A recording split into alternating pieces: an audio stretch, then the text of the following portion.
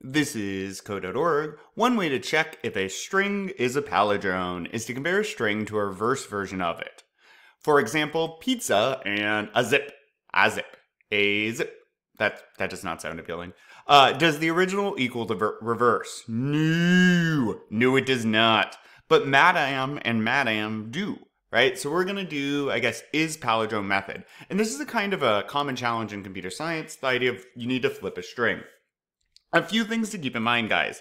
Documentation, Java, string. What have we learned that we are going to need to be able to reverse a string? Compare to, maybe, but we're not alphabetizing. Equals, well, yeah, we're going to need to see if two strings equal each other. Index of, and length.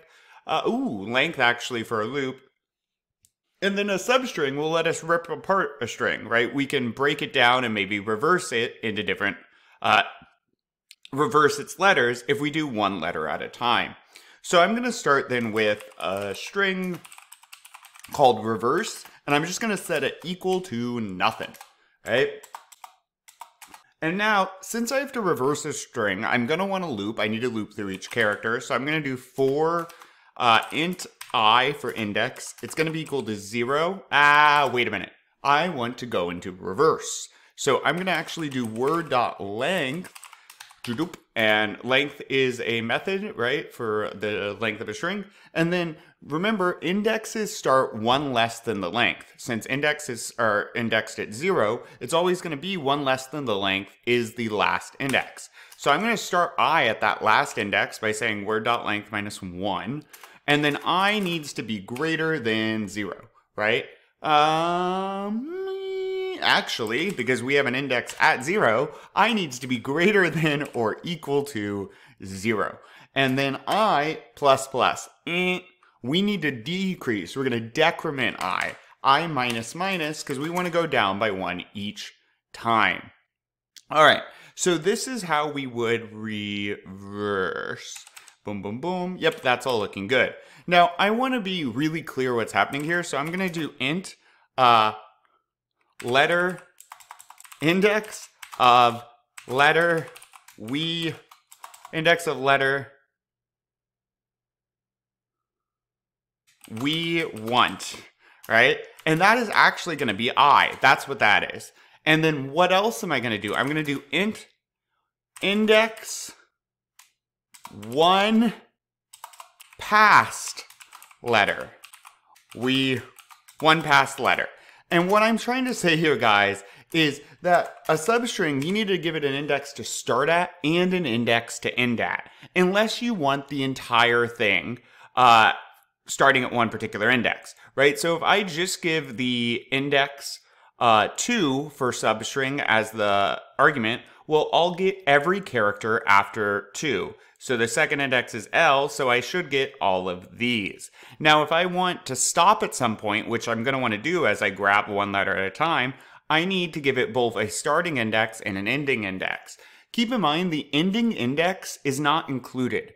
So if I have pizza and my starting index is 0 and my end index is 1, well, P is included. That's at index 0.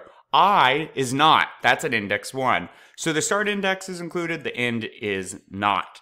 So we do need to go one past the letter we want. And then it's just reverse. I'm going to do plus equals. And I'll do word dot substring dot, and I wrote this really long, of course, index of letter we want, comma, index one past letter, right? And then that should give us what we're looking for. Yep. And then I'm going to return if these two are equal. So I need to return a Boolean, and maybe I could be more clear. Boolean result is going to be equal to reverse word is dot equals, right? I can use this method, the original word. And now I can return my result. And I probably have bugs, but the best part of coding is you can be wrong a lot. So that's a static method, by the way. We can run this directly. I don't need to instantiate an object for this class.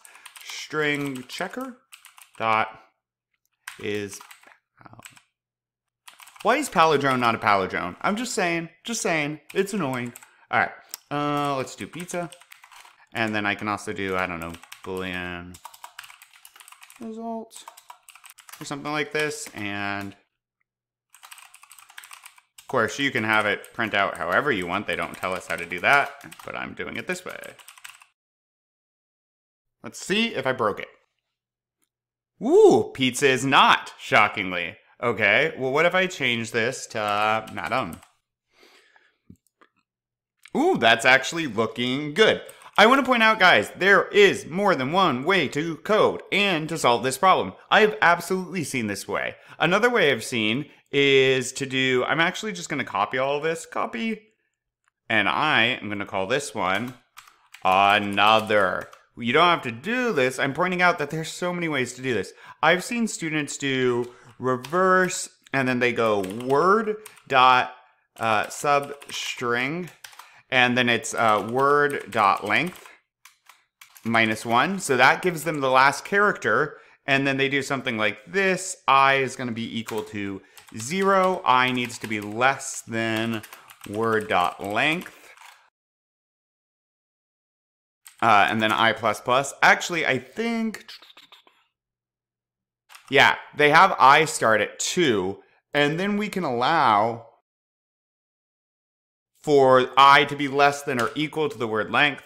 Then your starting index would actually be, then your index of the letter we want would be this right here, and it would be length -1. Right, or minus I, and I were starting at 2, and then I would do this +1 to go 1 past the letter I want, and let's see if this gives us also what I want. It does. All that's to be said, there's more than one way to be right? Be creative, have fun with this, it's a challenge. Good luck. Onward.